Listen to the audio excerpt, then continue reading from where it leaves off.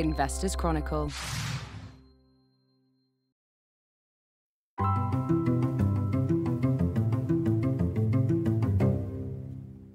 Hello and welcome to the second episode of Lee and the IC, the new podcast from the Investors Chronicle. My name is Alex Newman, an associate editor at the magazine, and I'm delighted to be back in the FT studios again, joined by Lord Lee, aka the ISA millionaire, aka John. If you didn't catch our first episode, which we recorded and released about 4 weeks ago, I'd encourage you to go back and give it a listen. But if you listen to our September conversation and might need a refresher or just want to dive into this conversation and want to know what it's all about, the idea of this podcast is slightly different to the episodes that normally appear in your feed. So for a start, we're not here to analyse or interpret the latest company or market news, though we will touch on that, but rather to explore investing through the eyes of one of the UK's most seasoned and successful personal investors. And that person is Lord Lee of Trafford, also known as the ISA millionaire to some of you, and to you and me, dear listener, for the purpose of this conversation, as John.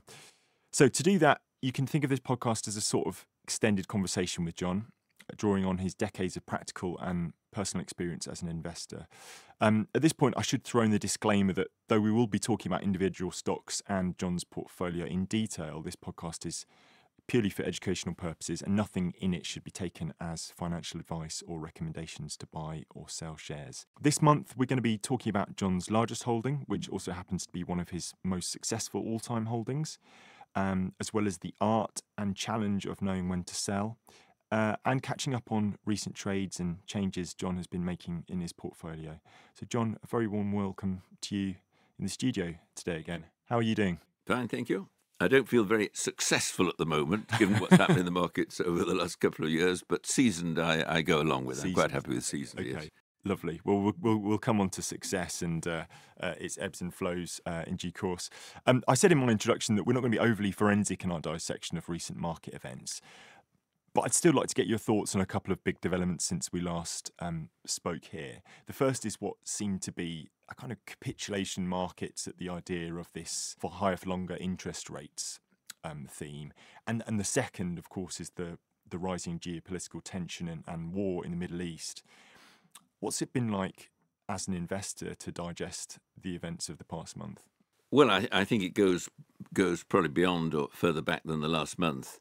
It really has been a very difficult and challenging couple of years, and we've had probably 2 or 3 major negative factors. We've obviously had, going back, the Ukraine situation with rising interest rates, which now look as though they've probably peaked, but may well remain at a higher level for longer than people anticipated. We've also had, because of pressure on family budgets, some investors, retail investors, selling out of funds that they're invested in, and therefore the funds themselves have had to sell down some of their individual holdings, which obviously has depressed prices.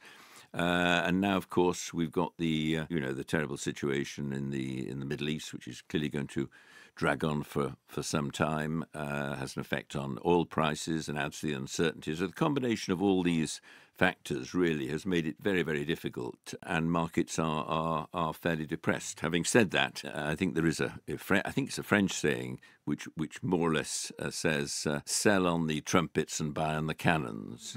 My view is at the moment, the market offers in many areas extremely good value, and I really do believe there are great opportunities. I mean, obviously, if there's a major world war or similar, then I'm afraid we're all in a mess. But under any normal circumstances, this time should present and does present, in my view, some excellent buying opportunities, particularly because of some very attractive yields and real undervaluations of companies.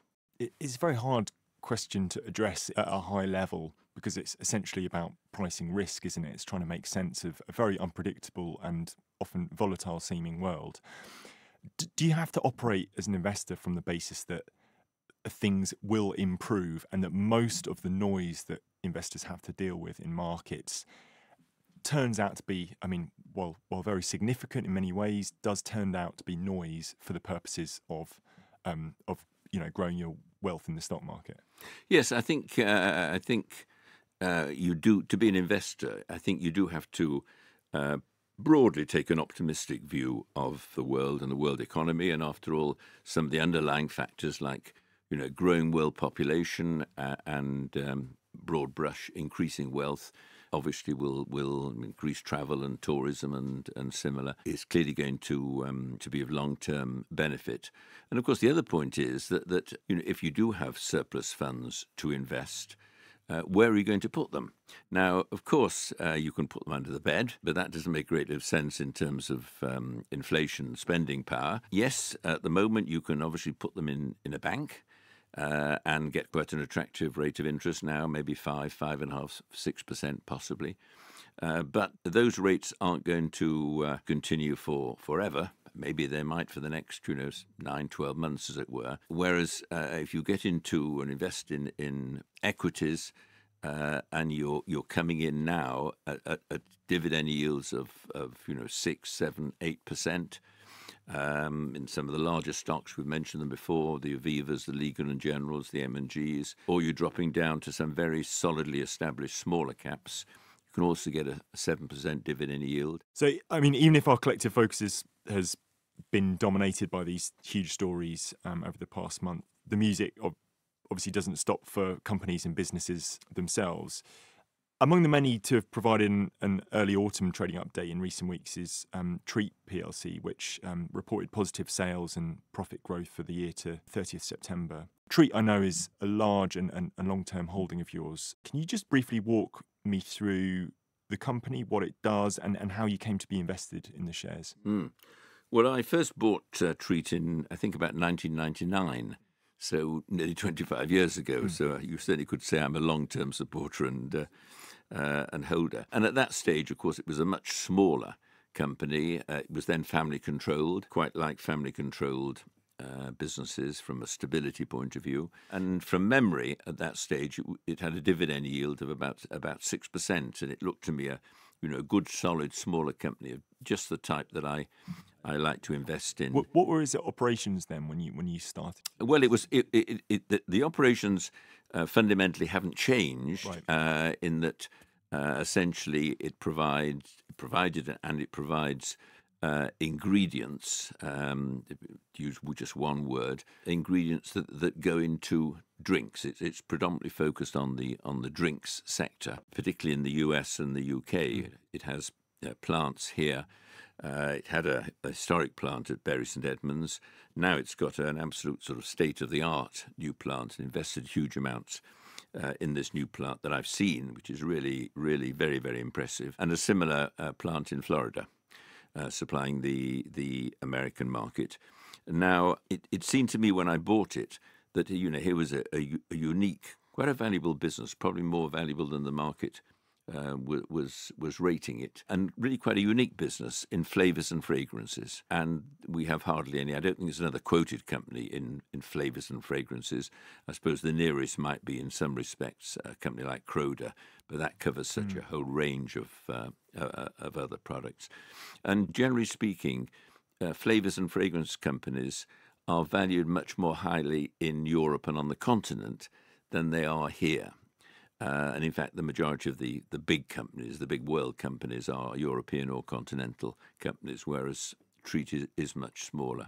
So it attracted me in fundamental terms as a business that was fairly unique for the UK, had a good dividend yield, as I say. And over the years, I've probably bought it on, I think over 30 occasions. Right. And that's tended to be my approach, really, to try and identify a good company. If I like it and it's growing, then I put more money into it.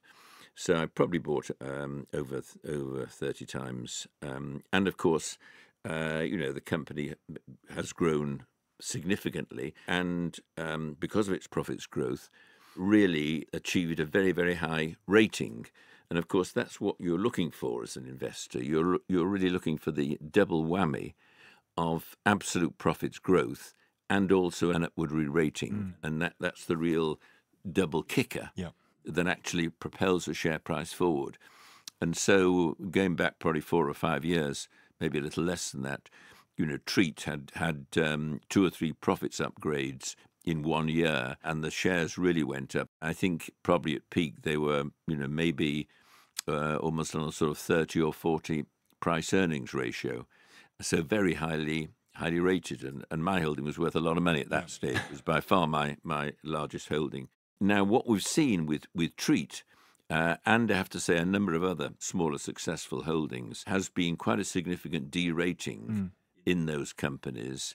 Companies like Lock and Store, companies like Anpario have come down because of that. The lower rating that is now given to such companies, and of course, any company that does actually suffer a profits fall, as Treatt did 18 months ago, then 12, 18 months ago, then the market reaction is pretty negative and pretty savage, frankly. Probably overdone in many cases. But at the moment, we're in a market where good news, if a company announces the profits in a trading statement are going to be ahead of expectations, or it's really buoyant, they might go up 4 or 5% on the first day, like very recently Cerulean and Hollywood Bowl, and they go up 4 or 5%.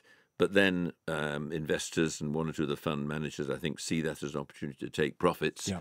And the price then drifts back to what it was. So it's very difficult for companies in share price terms to make headway in these markets, but it's very easy for them to go the other way. Yeah, and I suppose the temptation with, Treatt, I think it's clear to say they're an enormous success story. I think I was looking at the long-term share price, and I think in the decade to 2021, it was the stock rose something like 24-fold, compounding at an average of 38% a year if you include dividends, which is kind of unparalleled, really.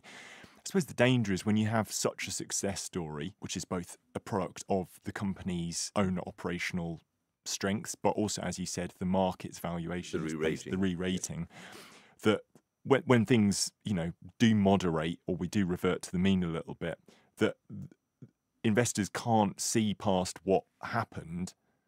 We had an enormous success, and it's almost trickier to look to the future because, this escalator of share price appreciation has come to an end. So just trying to understand the valuation now. I mean, it did look to me like it was pretty toppily high rated. Yes, yes. I mean, now we're it's a much more sort of manageable 18 times forward earnings. Some would say that's still a little bit high. Operating profit margin and return on equity, it's hovered pretty steadily in the mid-teens. Respectable, not necessarily earth-shattering. What's your sense from where we stand now after this, 2 tricky years for both investors? I think in broad terms, I would say certainly historically it was overvalued, right, and probably now somewhat undervalued. Right. I was very pleased with the recent trading statement, which confirmed that profits were up to expectations.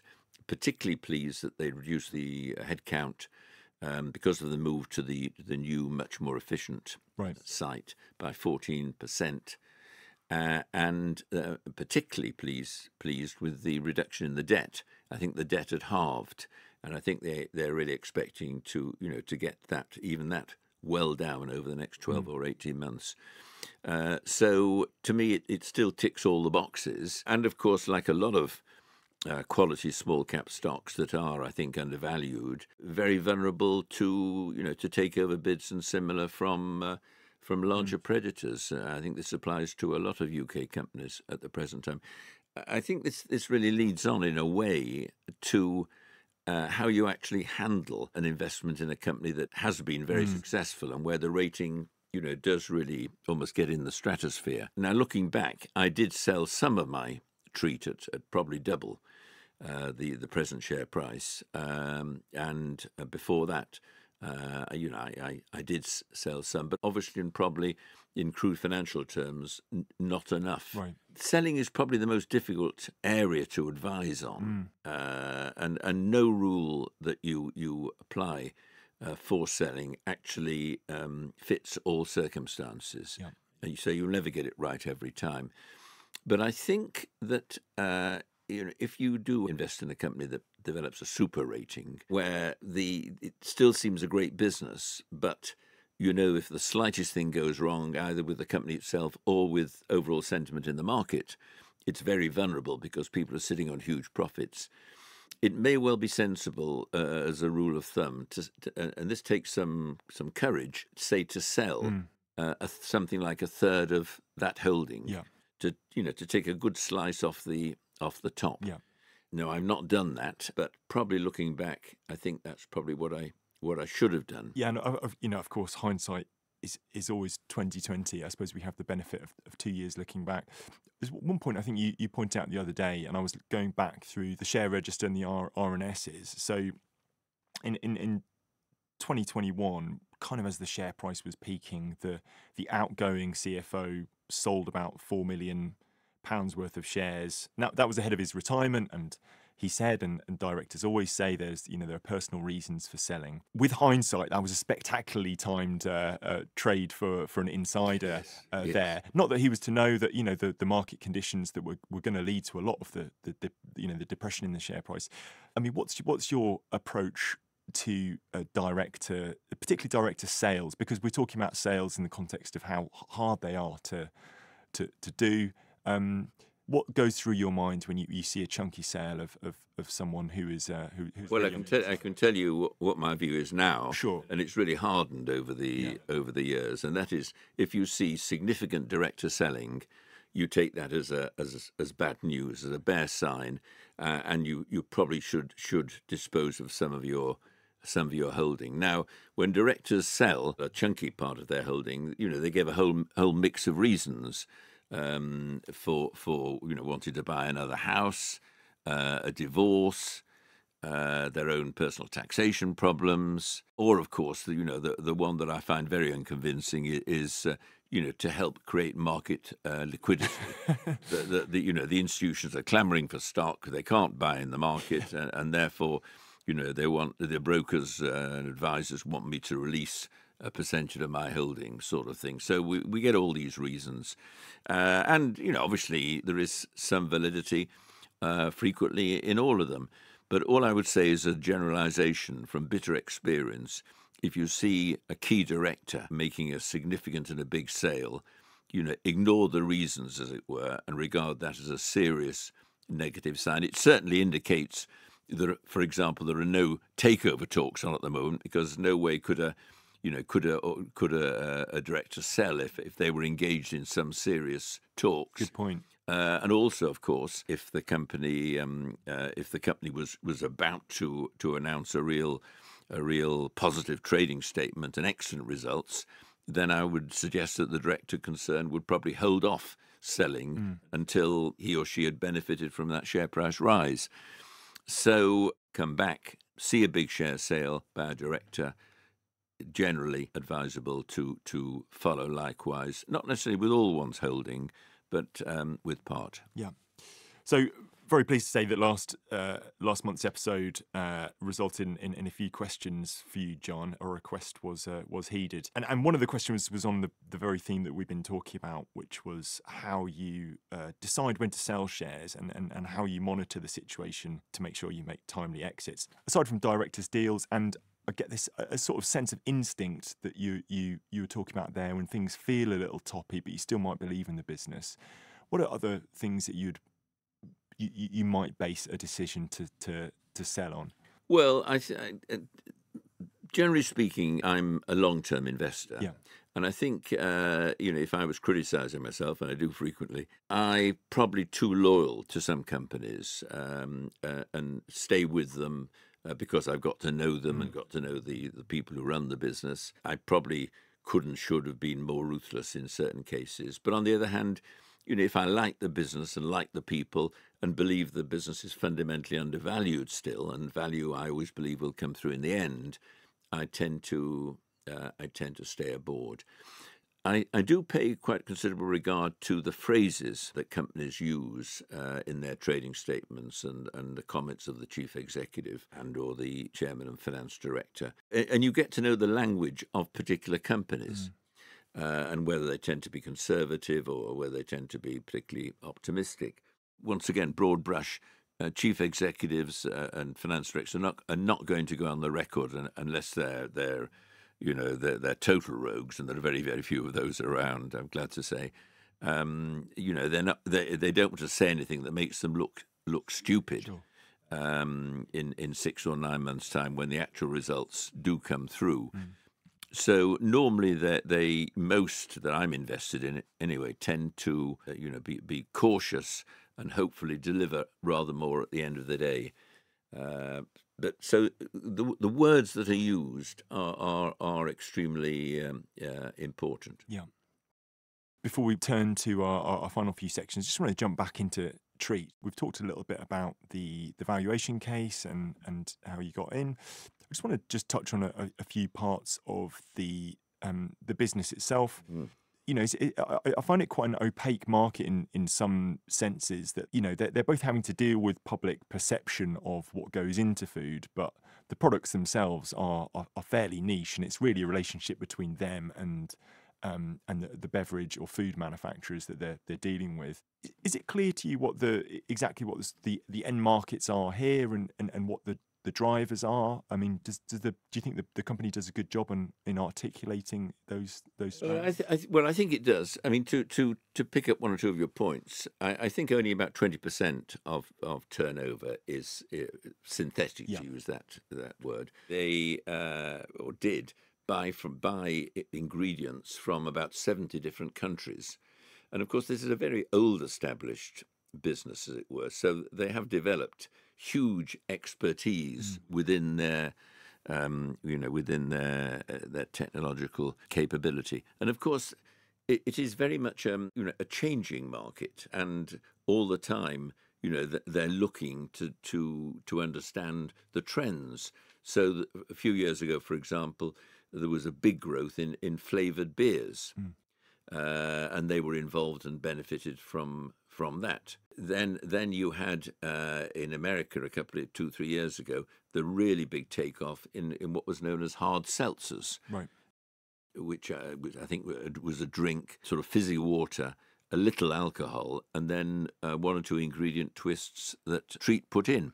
And Treatt were a supplier to the major vendor of manufacturer in the States of hard seltzers. But that market slightly waned, and now there are developments, for example, in coffees and iced coffees and similar. That's a new area.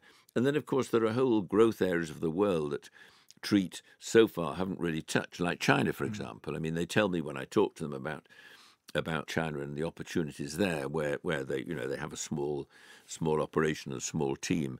They tell me that there are a number of huge private Chinese drinks companies that we in the West probably have never heard of. So I think you've got to be nimble, as it were. They work a lot, of course, with the drinks manufacturers themselves. They have the close trading relationships with a lot of them.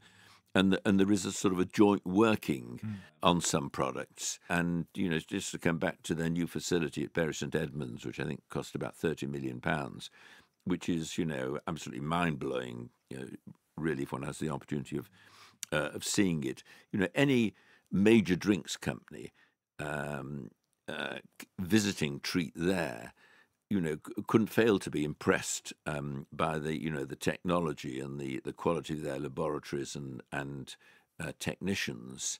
And of course, if you are a major drinks company and you're planning a major new product line, you really, with the best will in the world, can't afford to take a risk of going to a very small, unproven flavours and fragrances house, as it were, because you want to be sure that they have the integrity and the capability and of the size to deliver the scale which, if the product takes off, is really needed.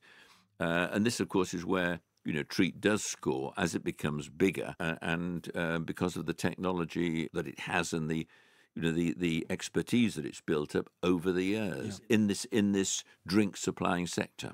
Which I suppose from a brand perspective, it can be, I think for an investor, can be very hard to read, can't it?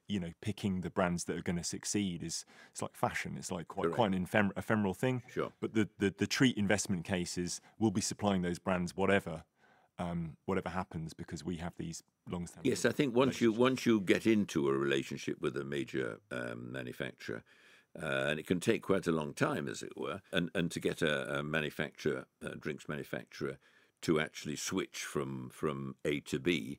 It's a relationship you want to retain, and hopefully there is mutual long-term growth and benefit in that. But I come back to one of the points that I made right at the start, that I think flavours and fragrance companies are valued much more highly in Europe and on the continent than they are in this country, because they're such a rare breed. Yeah.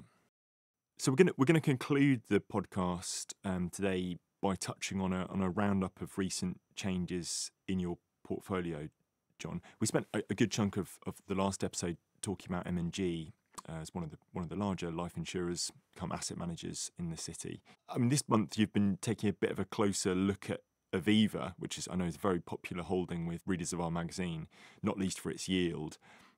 You've added to your position, which you had already. Why was that? Well, I've been a fan of Aviva for some time, but then I became rather more enthused about M&G, because I thought the growth possibilities were greater there. The dividend yield was higher. The M&G dividend yield was sort of 10% plus, whereas Aviva's was sort of 7.5%, 8%. And I think there was quite a lot of takeover chatter about M&G, and that resurfaces from time to time. Then I met the new chief executive of M&G and was impressed with him, Andrea Rossi, and so I sold most of my Viva holding, not all, but most of it, having done quite well, and built up my M&G holding. So the M&G holding actually has been built up, and probably is, as Treatt has come down, the M&G and Treatt holdings are about the same. But nevertheless, I've always liked Aviva. And then a few weeks ago, we had some quite serious chatter about a possible takeover for Aviva, and half a dozen major international insurance assurance firms were mentioned. And although Aviva is big, it's not beyond the capacity of some of these other major international insurance companies to actually go for it. And so the shares rose on that basis and then drifted back. But my experience is that quite often, when there is serious comment about a possible takeover, particularly when the names of half a dozen potential buyers are mentioned, as they were in the fairly serious article, often something does happen in time. So it seems to me that Aviva is frankly, a wonderful each-way bet. I think Amanda Blank has done a great job there, full of optimism in terms of statements. You've got a rising dividend yield of around 7.5% now, something like that, with the possibilities of a takeover thrown in. So it seems to me to be, heads you win, tails you can't lose situation. But also I've been looking at, I always do look at, the what I term the sort of solid, established small cap businesses. And so I've returned to a company called VP, which is a plant hire company that I was invested in a long time ago, which is based in Yorkshire. Very solid record, family controlled, dividend yield also about 7.5%, and a clear commitment to paying dividends. And there's a takeover story there as well. There was. What happened was that the controlling shareholder effectively put the company up for sale probably 18 months ago. And when the shares were about twice the present share level, and then decided that the offers he received weren't good enough, and withdrew the company from the sale process. So he clearly believes that the shares, the company's shares are worth more than the level then, which was about £10, and now they're about half that, as it were. So to me, a great solid little business which should do well also. I've talked to them relatively recently and tried to get an understanding of the business. I mean, with a bit of luck, they should benefit from the increased infrastructure spend that the present government's talked about as compensation in the northwest for the cancellation of HS2 for the Birmingham to Manchester section. But then also looking ahead, I think it's accepted that there is likely to be a Labour government next time, or a Labour-led coalition, and there is a massive commitment there to infrastructure growth. Where they're going to get the money from is another matter, but anyway, that's what they're committed to. Now, that is going to mean, I think, significant business for construction companies and quality smaller cap stocks that support that industry, like VP in Plant Hire, where they've got a number of subsidiaries, not just in this country, but actually some quite interesting growth opportunities in their subsidiaries in Australia. Yeah. I mean, you've had a life in politics, John. I mean, how important has been an awareness of political change been in your stock picking career? I mean, VP sounds like a bit of a play on the political outlook and the, things move in cycles, don't they, and business cycles, but also there are political promises being made. It sounds like VP and others maybe are poised to capitalise on. Are the political pages of the Times as important as the business pages? When Not as important, but they are they're another piece on the jigsaw. Yeah. And when you're assessing a company or a sector, particularly with a company, you're endeavouring to build up a jigsaw on that company.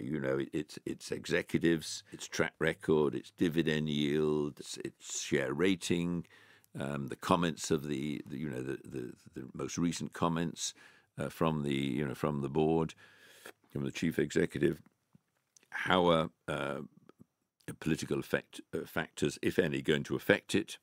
Could a change of government make a big difference? Will an incoming government say that's got very, very positive attitude to renewables and the environment and the green, make life more difficult for some of the traditional companies, for example? Take tobacco companies. Is a government that's going to increasingly legislate against tobacco and the selling of vapes or similar?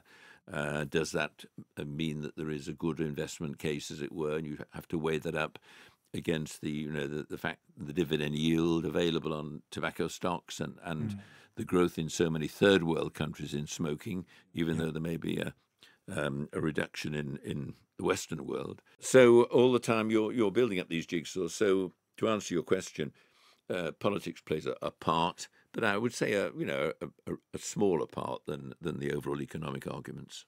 Just before we conclude, I wanted to put to you another question we had since we last recorded.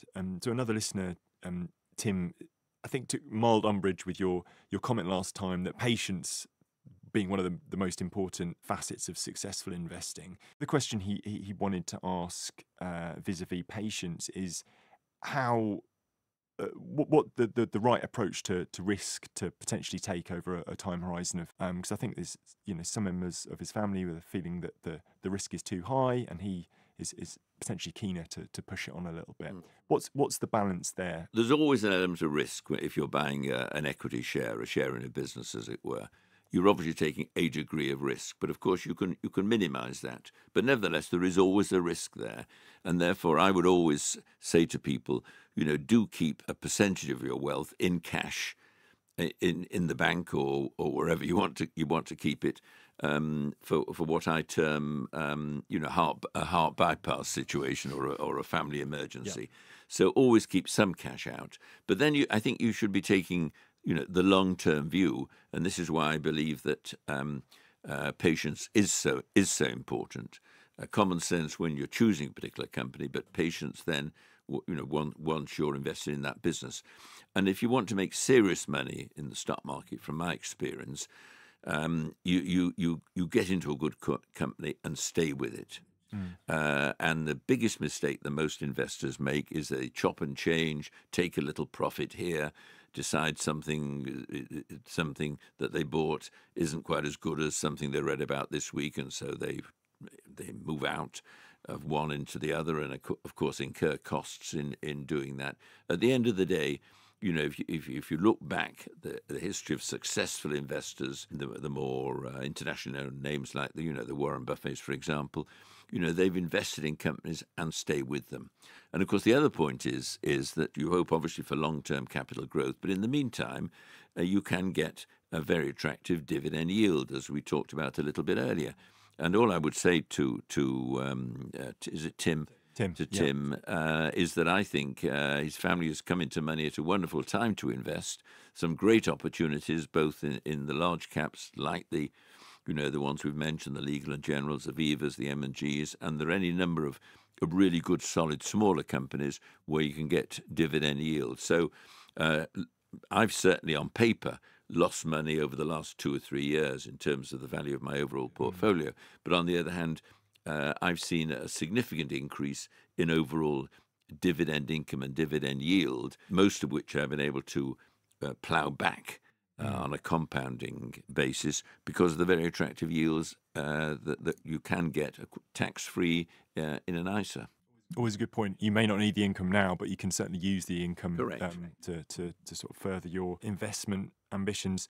John, what's in the diary just finally over the next few weeks before we I'm looking forward, for example, specifically to the I suppose in overall terms, let us hope that before we meet again, there is some sort of some degree of peace in the in the Middle East, and possibly also with the Ukrainian situation. Although I suspect both of those will drag on.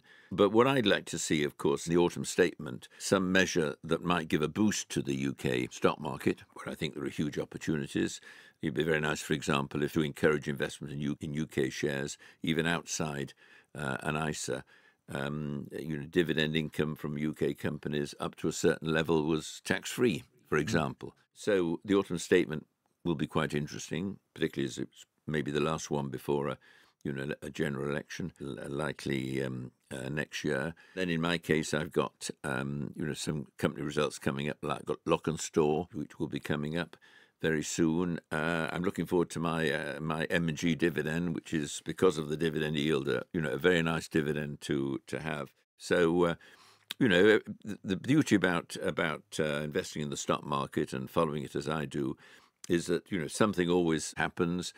Good news, bad news, the unexpected. It's been a fascinating hobby of mine over the years, which has been a major part of my life, and thankfully, with more successes than failures, it's given me a degree of financial independence, which obviously, when you get to my stage and age, is appreciated by not only by myself but children and grandchildren. Yeah, killing lots of birds with the one stone. Absolutely. There. Very good. Brilliant. There's lots to explore in the next episode. It's worth me mentioning again that any questions you'd like to put to John, you can do so by emailing me at alex.newman@ft.com, and we'll do our best to address any that you have or topics you'd like exploring in future episodes. Until then, all that's left for me to say is to thank you for listening. Thank you, John, for your thoughts again. My pleasure. And to thank our producer, Maddie Apthorpe, for all her work behind the soundboard. Until next time.